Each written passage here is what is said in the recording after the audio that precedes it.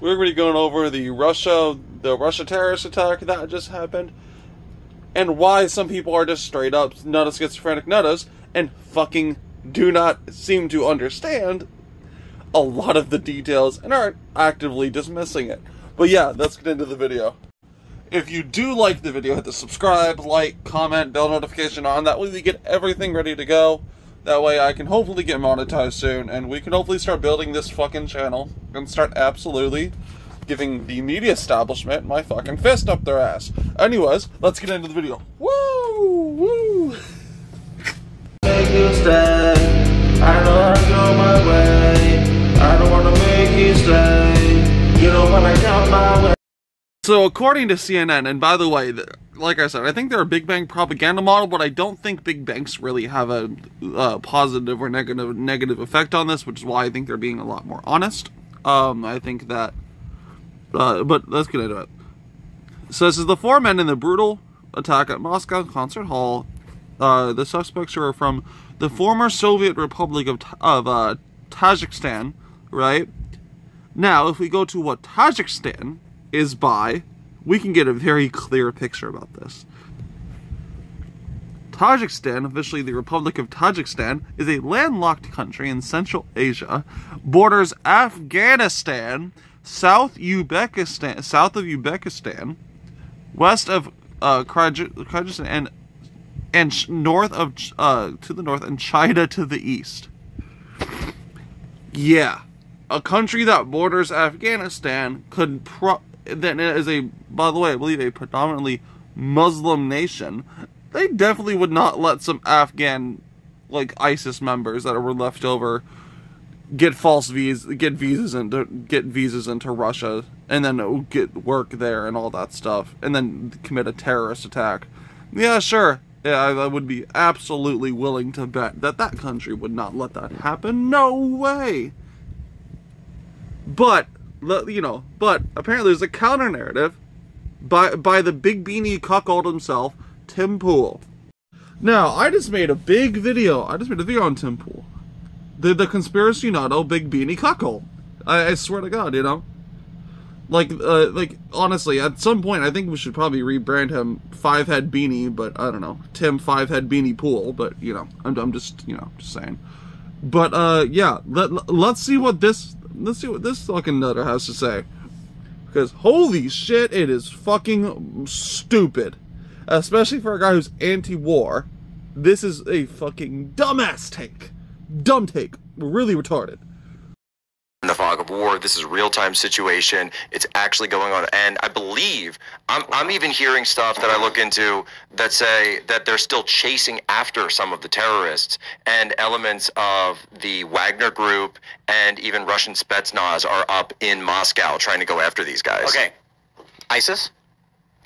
I mean, that would seem like a stretch, because ISIS, as everyone knows, was, at least in terms of the physical caliphate, was destroyed during the Trump administration, where we had this orange man as president who did very, very bad things to ISIS, and they went away. But what people also don't always realize is that ISIS was also fighting Russia in Syria, so certainly would have motive. There's no question about that. It's just been that we haven't really heard from them in years, and all of a sudden pop up in the middle of Moscow. Yeah, sure. Yeah, sure. B-side, Hugh Jackman. Yeah, sure. I guess. Yeah. Yeah. We could turn. You know, let's turn this into an issue. You were on InfoWars. By that same logic, you were at some point associated with the guy who denied Sandy Hook. Does that mean you deny Sandy Hook too? No, it doesn't. Why?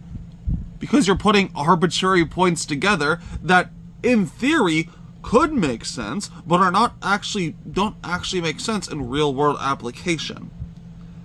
Like, do you understand? I hope this blows up, because holy fuck, I'm tired of these fucking retards. When it could be Islamic jihadis. ISIS claimed it, okay? The country where these people are from is Turkestan. Is a Tajikistan. Tajikistan. What does Tajikistan border with? Afghanistan.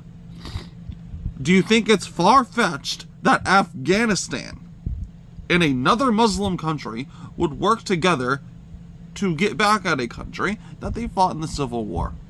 Not in the Civil War. That they fought that they fought during the Cold War, as well as the U.S. and Afghanistan for 20 years. Like, do you think it would be far-fetched to say, hey, you know what? We're going to get back at Russia for what they did in the 70s and all throughout these decades during the Cold War?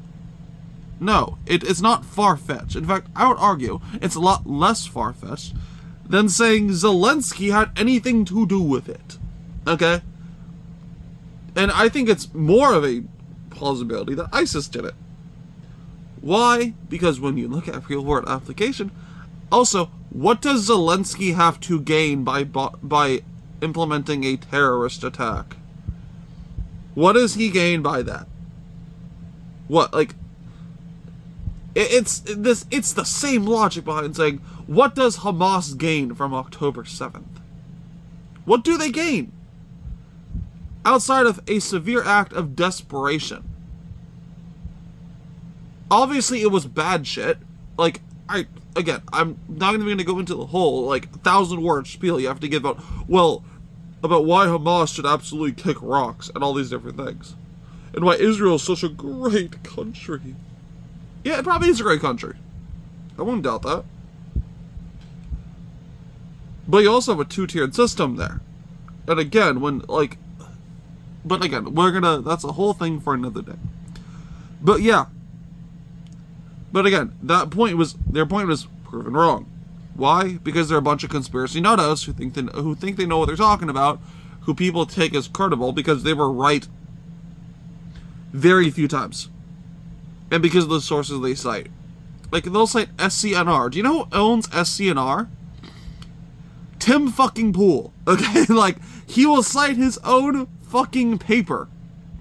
That is like me saying, oh yeah, according to RyanSwainArticles.com,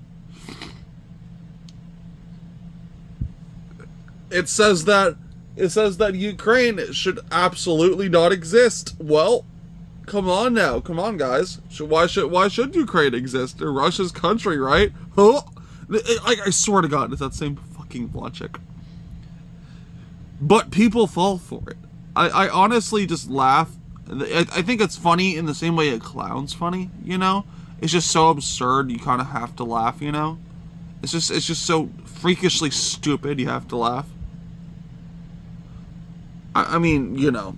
But, that's, yeah. But I don't even know at that point. Like, but, you know. But let's get, yeah, but I'm gonna end the video here. Because, yeah, again, a good reason why you probably should not, you should probably not take your advice from Tim Fivehead Beanie Pool, okay? Like, don't do it. It's just dumb. It's just stupid.